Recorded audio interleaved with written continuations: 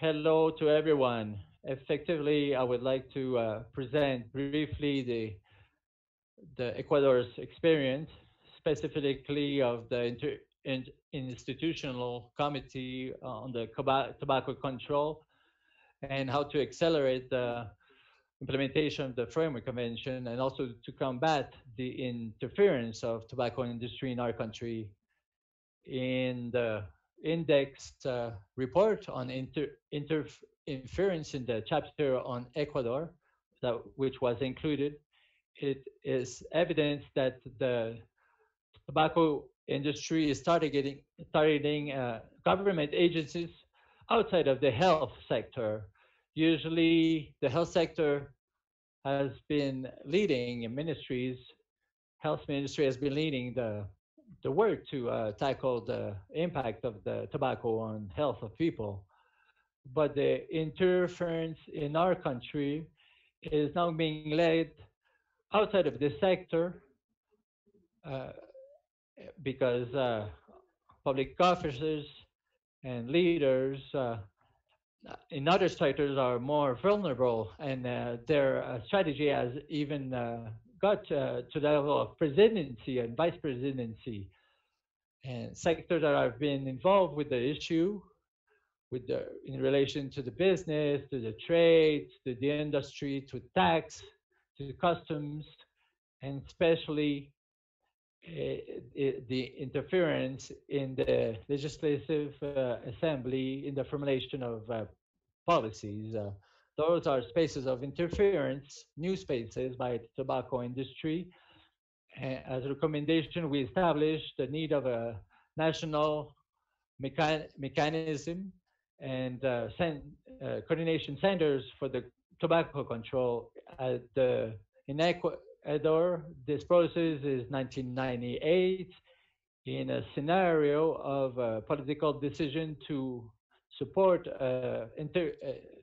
integrated approach with a family health and a prevention strategy.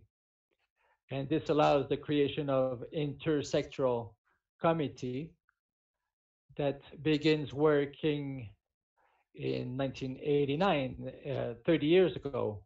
This committee and its parties have been promoting and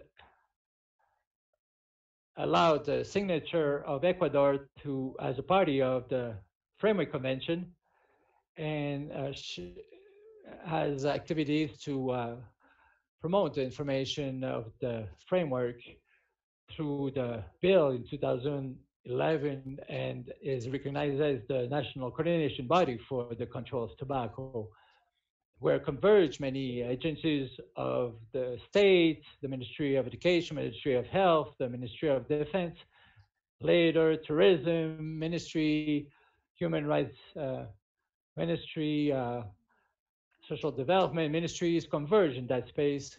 And in that council, that committee is also the importance of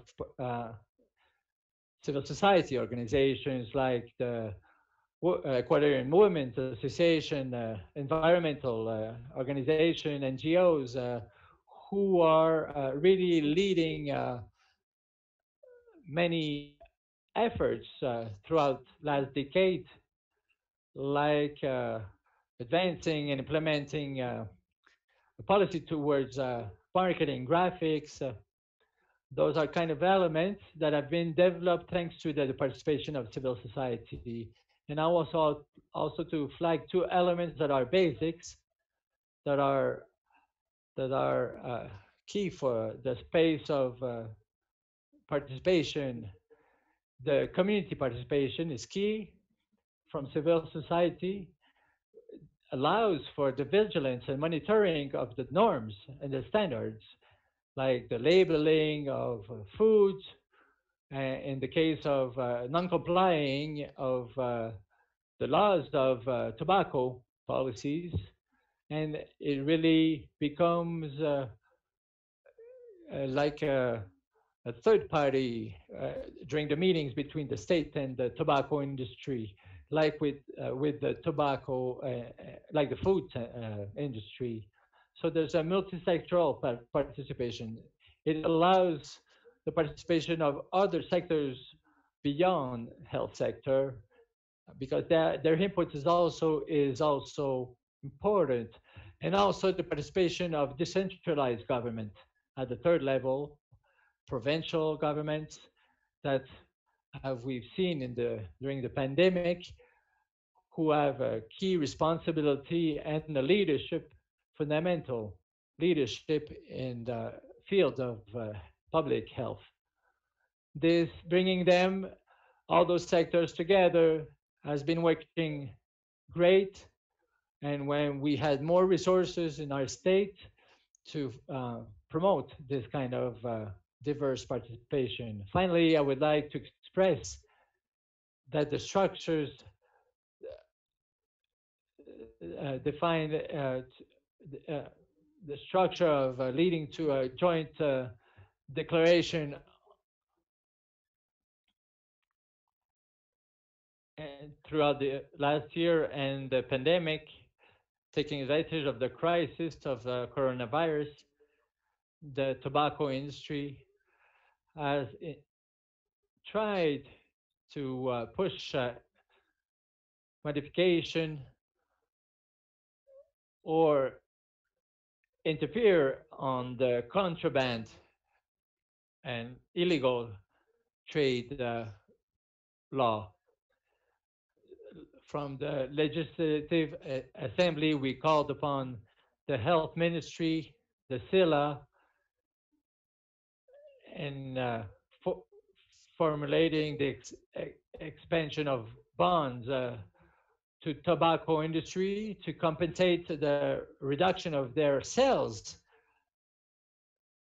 because of illicit trade.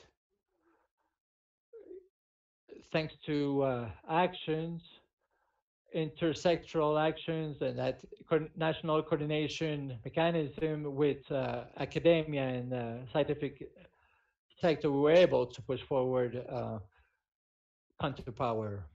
From the point of view of civil society, from activist point of view, and other entities beyond state entities, we need to work in an intersectoral way, coordinating and strengthening other networks of national, regional, local, and international actors.